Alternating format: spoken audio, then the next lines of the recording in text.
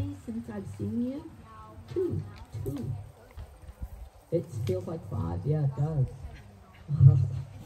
So I brought with me today a beach ball. And I thought we could play a little bit of a game. Did you guys sleep in the camper last night? Oh, are you going to today? Oh, right. Well, no, it's a game called I Choose You. So I want you to go out in the grass and make a circle. You can't take snacks out there. So leave your snacks here. Okay? I'm way back here, guys. Make a big circle. Apple pie, or your favorite kind of pie. Mason, what's your favorite kind of pie that Mommy makes? Mixed berry. This is a mixed berry pie because you're a mixed bunch of berries. Slide back. Slide back. Slide back. Okay, come around. The circle is round. Circle is round, not oval like an egg. It's an egg. Here. I'm so scared. I know. You're supposed to hold scary. hands and then back up. Huh? Hold hands and then back up. Okay, hold hands and back up, Miss Wendy says. So you guys back up. Jack, take a step back. Okay. There we go. Drop hands. Okay. You're going to have to put your glasses down there, sir. Put them on your hat. There you go. That way. That works. Okay. So this game is called I Choose You. And when I throw the ball to you, I'm going to give you a job or a chore or something to do. Okay? Are you all ready? Oh, no. You can't pass it off. That's not playing the game.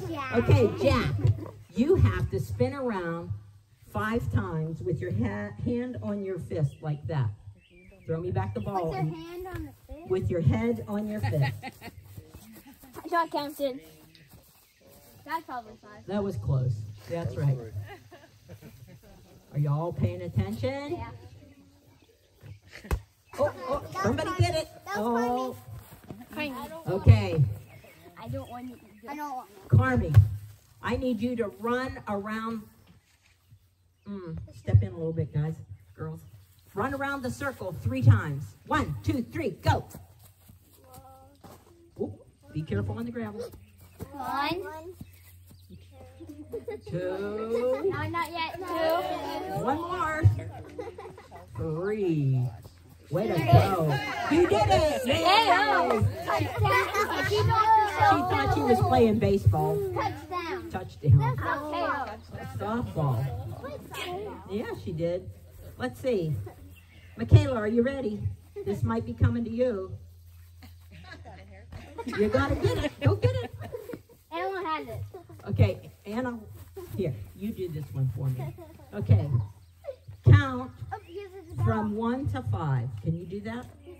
1, 2, 3, 4, 5, 6, 7, 8, 9, 10.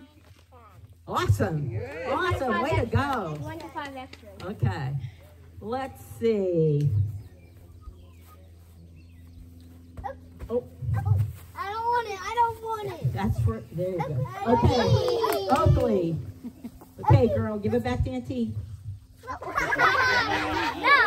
don't want it. You're right, Jocelyn. Let Jocelyn. Hand it over to Xander.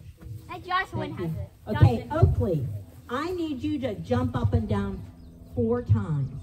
1, 2, 3, 4, 5, 6, 7, 8, 9, 10, 11, 12, 13, 14, 15, 16, 17, 18, 19, 20, 21, 22, 23, 24, 25. All right. Okay. Now, okay, listen up. Listen up. This is, I choose all of you to go out and shake hands with somebody out there that's not in your family and say good morning. On your mark, get set, go. And then come back to the rug.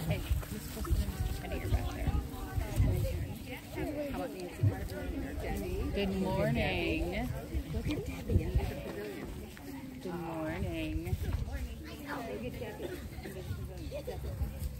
I'm coming. I'm coming. I'm coming.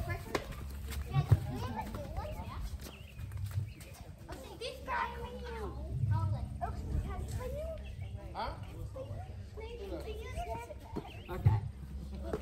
Everybody find a seat? How does it feel? Did you get it? Did you shake some hands? Yeah. Okay, let me ask you a question. How does it feel? How does it feel to be chosen? It feels good? Does it feel anything else? Do you have any other feelings that happen when somebody chooses you? Sometimes is it a little bit scary? Yeah. You don't know what's coming? Yeah. It does feel good to be chosen. In our scripture today, there were apostles. How many apostles did we have? No. Disciples. Disciples. 12 disciples. And there was a problem in the church, and then the 12 disciples had to solve the problem. And so they said, you choose 7 other people and have them come to us, and we'll solve this problem together.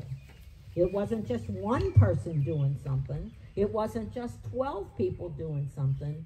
It was more people than that. It took more than the leaders. It took more than just a couple people. It took a lot of people to make sure that the problem was solved. What do you think that tells us about our church? What does that say about us as a church? Can it just be the preacher who does stuff? No. Can it just be the committees who do things? No. Who is it that has to do things? Everybody together. Because guess what? You all have a gift. You all have been given something special by God that you can share with everybody out there and everybody out there. We can share our gifts with the whole world.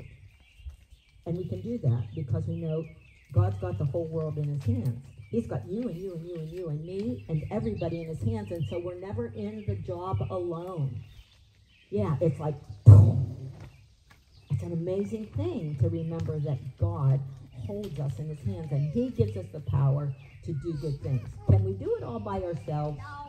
No, because sometimes we just run out of steam. We run out of energy and it can't happen. But when we say our prayers and we ask God to help us, that's a good thing.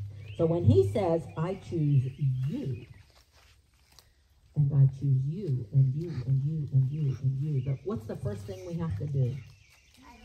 Say a prayer. Say, God, please help me to do this job that you've given me to do. Give me your strength, give me your wisdom, give me your courage. And then trust in him, because he's got you in his hands, right? You're never alone. Okay, so hands up high, hands down low, hold them in front, just like so. Father, we are so thankful that we belong to a church that understands that we are all given gifts, that there is something here for each and every one of us to do. We can't do everything, but we can do something. Help us to do something for you, something for our church, and something for the world. We ask you in Jesus' name, and all God's kids said, amen, amen. Go on.